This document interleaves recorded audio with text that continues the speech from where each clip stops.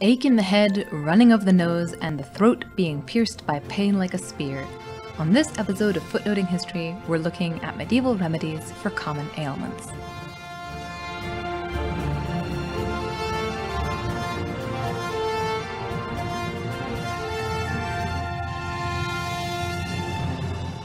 Hello, I'm Lucy.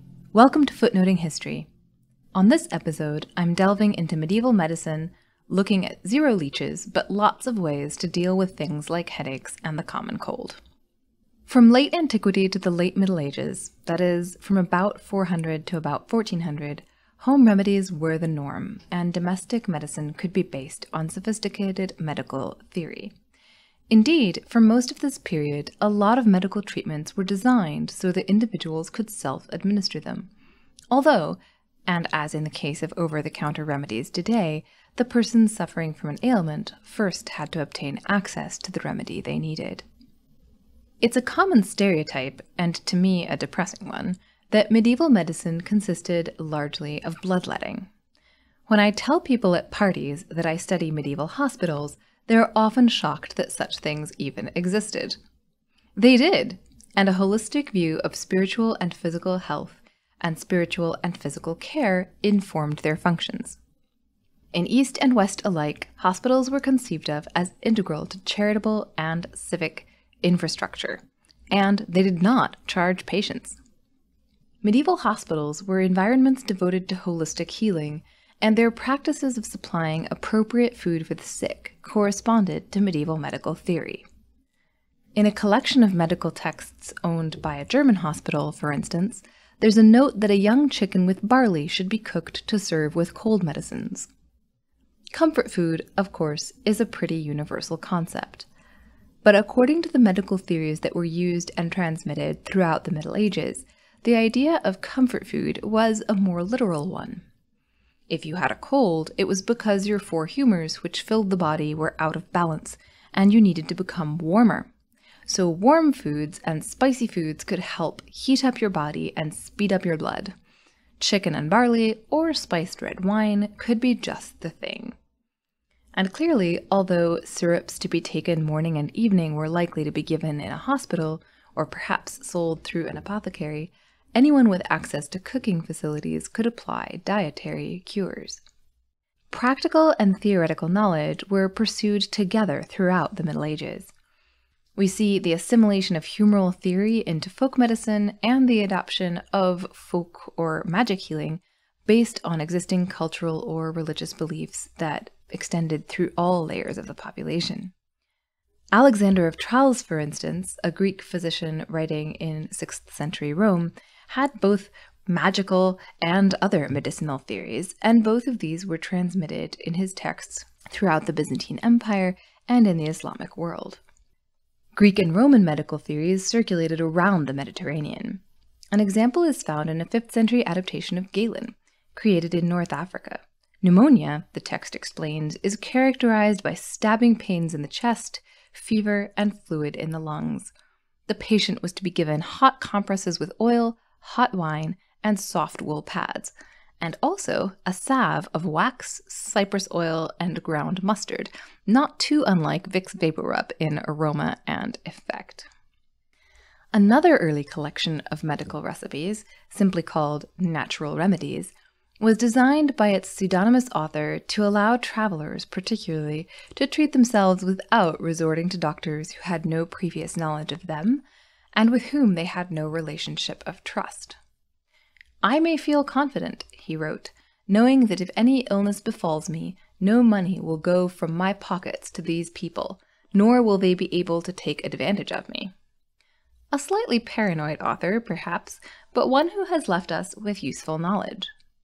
His practical advice tells us not only what kinds of medicines people were making in the 4th century, but the kinds of treatments that were thought of as normal, like oxymel, a honey-vinegar mixture which could be gargled, or porridge with coriander. Coriander? Yes. It was and is believed to be particularly good for regulating the digestion. Garlic, too, was praised as vigorously warding off every harmful condition to which human beings are prey. So if you were looking for an excuse to add extra garlic to your recipes, there it is. Regarding basil, however, the author of Natural Remedies observed that there is no consensus among doctors. Sorry about that. You will notice that the ingredients in the remedies under discussion here are chiefly distinguished by the fact that they're comparatively easy to grow and access. But what about when they weren't? What if you needed some poppy syrup to treat an earache, for instance? Well, the Eastern Mediterranean has an unusually rich variety of medicinal herbs.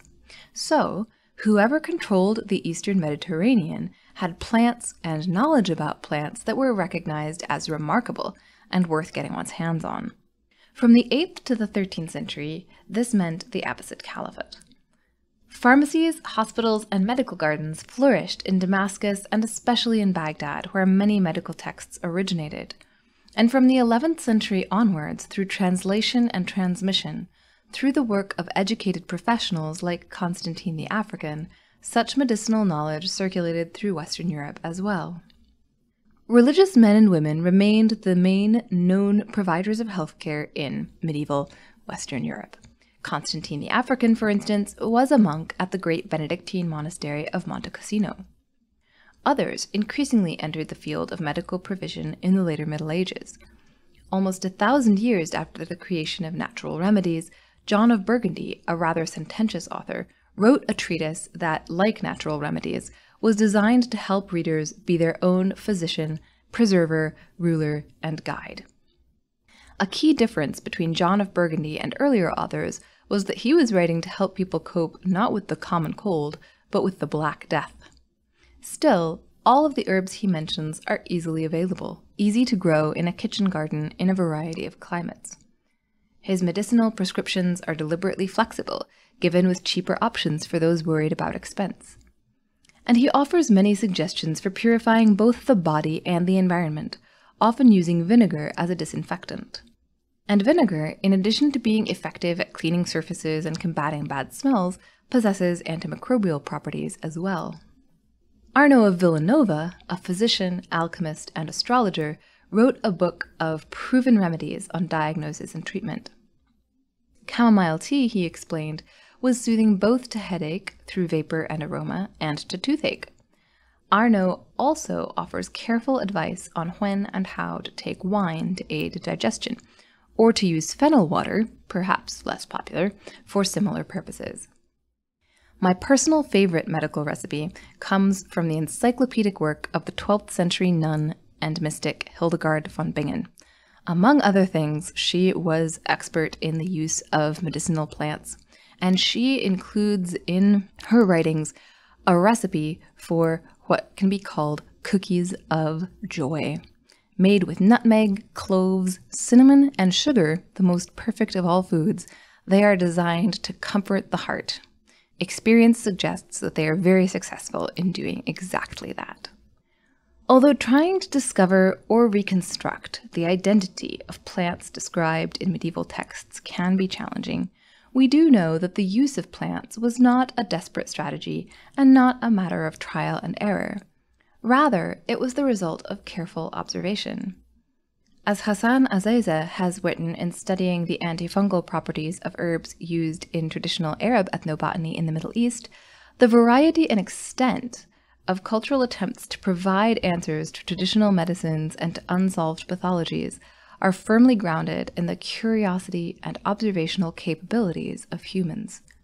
The use of an eye medication from Anglo-Saxon England to fight MRSA is perhaps the most sensational example of medieval medicine's effectiveness. But less sensational remedies for headaches and sore throats and melancholia show similar correspondences.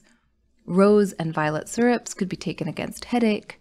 Peppermint and chamomile tea were used against sinus complaints and sluggish humors, which could refer to anything from the common cold to what we call seasonal affective disorder. Far from the grim stereotypes of pestilence and battle, most medieval medical practice was concerned with things like steam inhalations or recipes with honey, one of the latter being labeled, accurately in my view, confortatio, comfort. And then, of course, there are Hildegard's cookies. Medieval medical authors don't use the same language we do to talk about health. They didn't talk about the immune system or about antibiotics. But they do have lots of practical approaches to both prevention and treatment of illness, whether the stabbing pains of pneumonia or the more everyday miseries of a bad cough, and even, yes, sometimes plague. And even though we don't understand our bodies in terms of humoral theory anymore, we still believe in the power of herbal teas to help us feel better, to regulate digestion, to soothe sore throats, to calm our minds.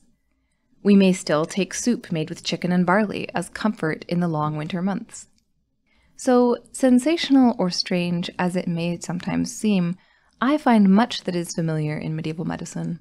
The desire to understand the causes of illness, the desire to feel better without spending much money, and, of course, the human desire to have our sinuses work. This has been Footnoting History. If you like the podcast, be sure to visit our website, footnotinghistory.com, where you can find links to further reading suggestions related to this week's episode, as well as a calendar of upcoming podcasts. You can also like us on Facebook and follow us on Twitter at History Footnote. Until next time, remember, the best stories are always in the footnotes.